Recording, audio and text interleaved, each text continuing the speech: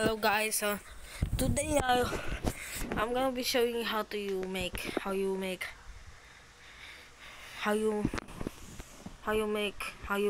to run SonikSprite on your Exagear. So as you can see here, this is not fake. Look, SonikSprite. It is running on my Exagear. You want to prove that it's not just a video here? There you go. See, look. Very real. So I've seen a problem with this. I've seen people have problem on why they can't install this. So here's the problem you guys are doing. See, go to this. You must install this. The MS. So go here. Open this. You see this? mscomctl.ocx. Copy this. Copy that. Yeah, pretend you copied it. Go to the C folder. Tap on the C folder.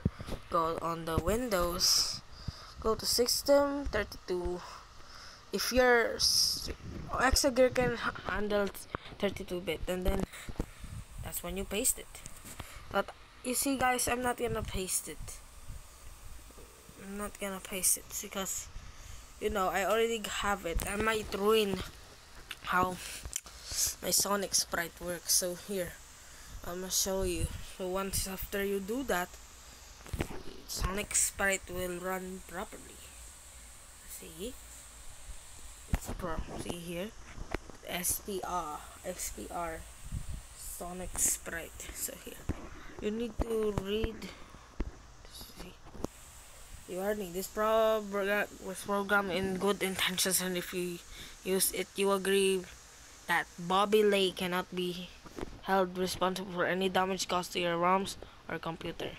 No damages occur on mine, but I am not a game processor. If you need some information, you can click that, but it's not available right now. So click OK.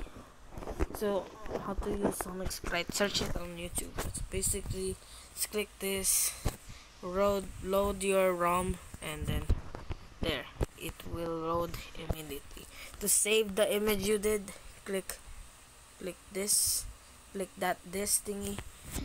Yeah, basically here. So here it's basically like Paint. It's like MS Paint. I don't know, but look here. These are the controls. I don't know what this one's used for, but I'm pretty sure it's helpful. So see here.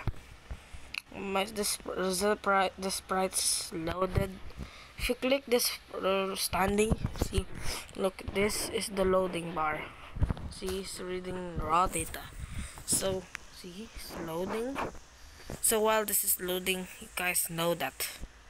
So basically, that's a tutorial how to get SonikSprite on Exagear.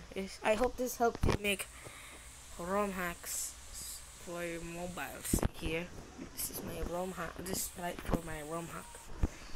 This is incomplete though. So thank you guys for watching. I'll see you next time. Bye bye.